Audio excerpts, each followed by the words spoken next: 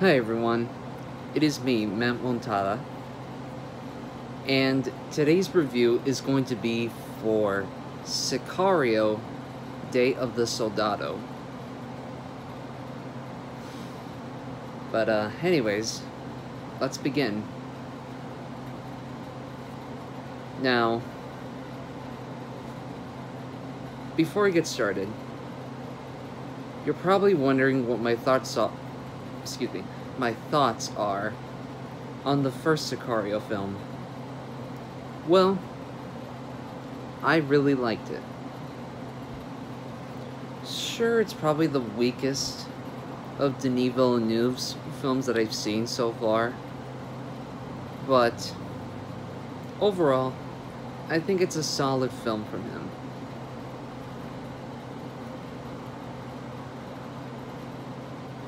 So, as you would imagine, I was still excited for this film, but at the same time, seeing how Denis Villeneuve didn't come back to direct this one, I was a bit skeptical, especially since I have no idea who this director is. The director of this one is named Stefano Sollima? I think that's how you say his name.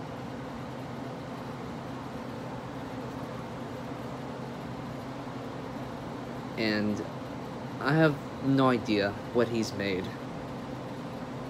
honestly. I mean, I've heard that he's done a bit of Spanish television directing, but aside from that, I haven't really had that much information on him in terms of actual filmmaking. So, I went in with some caution, but also some optimism, seeing how Benicio del Toro and Josh Brolin were my favorite parts of the first one. I know, I'm sorry, Emily Blunt, but your absence was kinda needed for this. So, overall, I think this is a pretty solid sequel. Do I think it's better than the first one?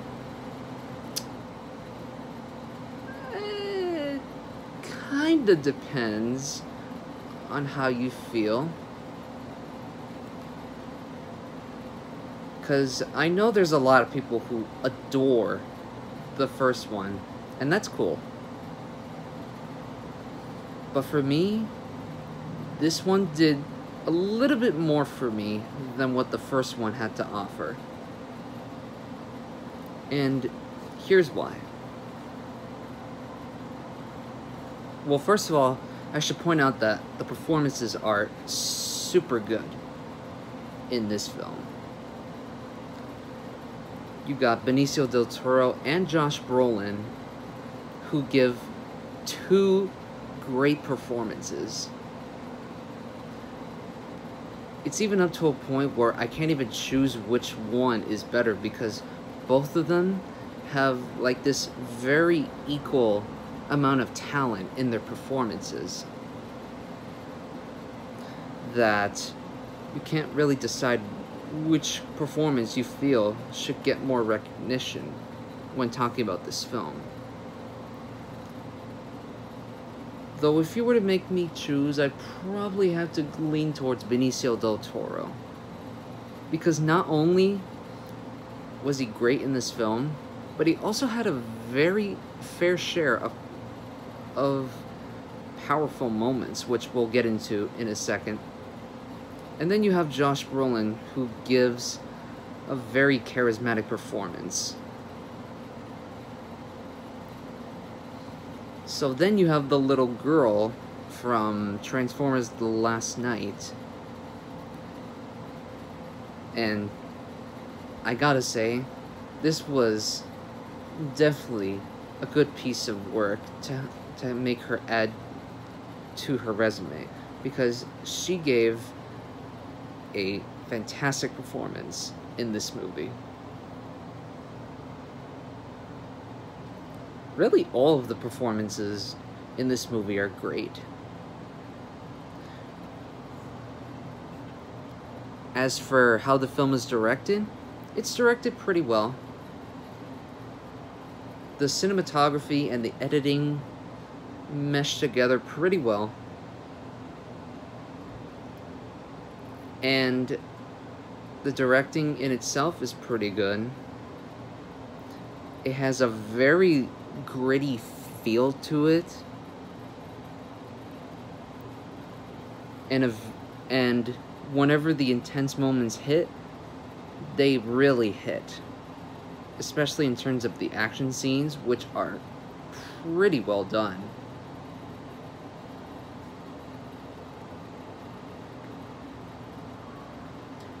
And then as for the cinematography, another thing I want to add to it is that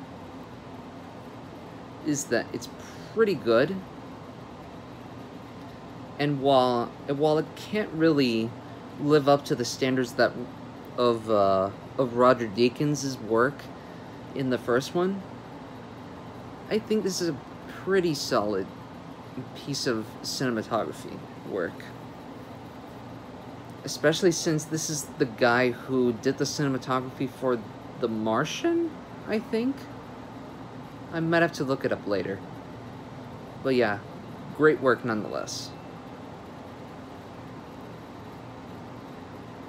What else? What else?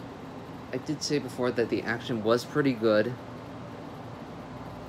And it has this very good feeling of suspense to it. Well, at least in the first 2/3 of the film. The first 2/3 are just unbefrickin-leavable in terms of the action scenes and the suspense and the pacing, which was fine for the most part. But then when you reach the last third of the film, that's where I feel like, I mean, it doesn't like completely take it down or anything, or like bogs it down, but it's kind of noticeable, and it starts to kind of run out of steam because of that. But also what I liked about this film is the fact that they managed to have very quiet scenes as well. One of my favorite scenes of the entire year so far, if you've seen this film, is when Benicio del Toro and the little girl come across the deaf guy for the first time. The pacing during that scene, and the atmosphere and the music and the acting, it's really, really well done.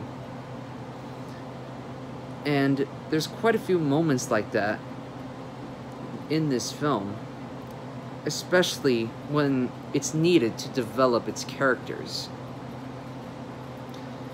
And it's quite an example of a way to present very humanistic scenes in a film about cartels and all kinds of other stuff that I didn't really know much about going into this film.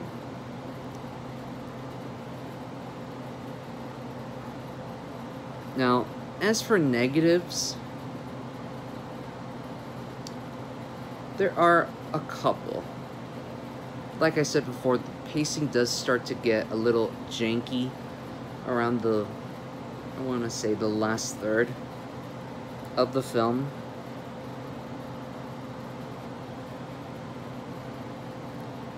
And the ending as well.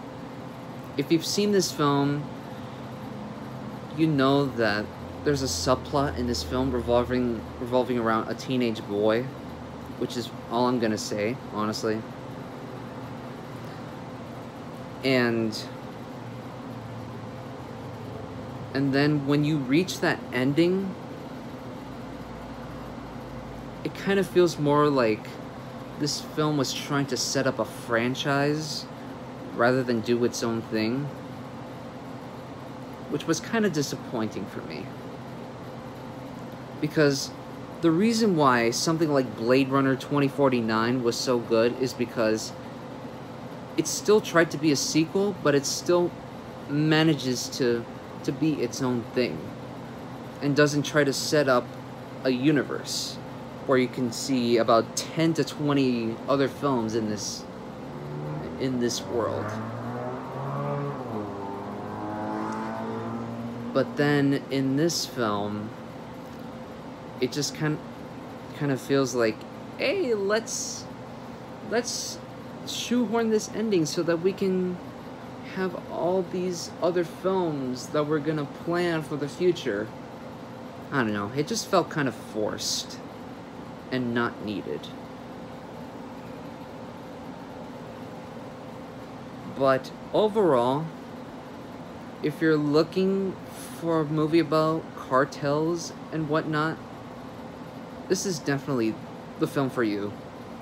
And if you like the first one, it kind of depends on how you feel in order to like it. So, overall, I would give Sicario Day of the Soldado a B+. Because those negatives that I said kind of dragged it down for me. But overall, I think it's a solid sequel. It just would have been so better if they didn't have that ending. But, anyways, yeah, that is all I have for you today. Hope you go see this film as soon as possible. And hopefully you get to see it before Ant-Man and the Wasp comes out, because that's going to be great. I can't wait to review Ant-Man and the Wasp for you guys next week. But, yeah, I'll see you guys later. Bye.